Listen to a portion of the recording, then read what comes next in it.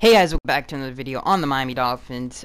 Today we're going to be talking about probably the most underrated player in the NFL, Reshad Jones. So let's get into some of his stats really quick. He had 5 interceptions, he had 2 pick sixes, he had 10 pass deflections, he had 1 fumble recovery, he was first in the NFL with pick sixes, he ranked 5th in the NFL with interceptions with 5.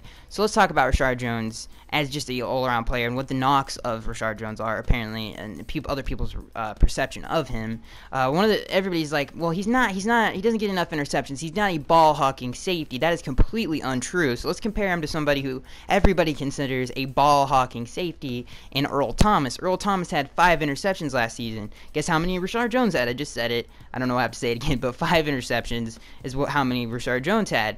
So just to say Reshad Jones, well, he's not a ball hawking safety, is completely untrue. Talking about ball hawking safety, he made 3 game-changing plays to win us the game. For God's sakes, I can name them right now. The Tennessee game,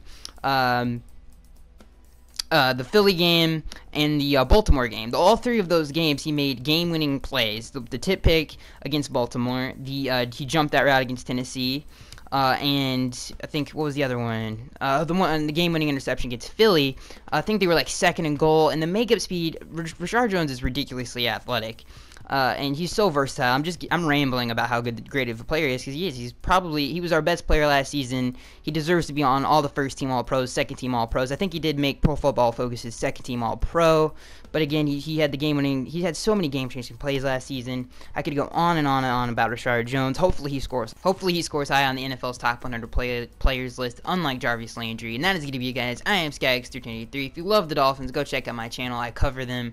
And that is going to be it, guys. I will see you guys in the next one. Compare some of the stats to some really, really good quarterbacks. Aaron Rodgers has 10 fourth-quarter comebacks. Andrew Luck has 10 fourth-quarter comebacks. And Ryan Tannehill has 9 fourth-quarter comebacks. He also holds the record for consecutive completions with 25.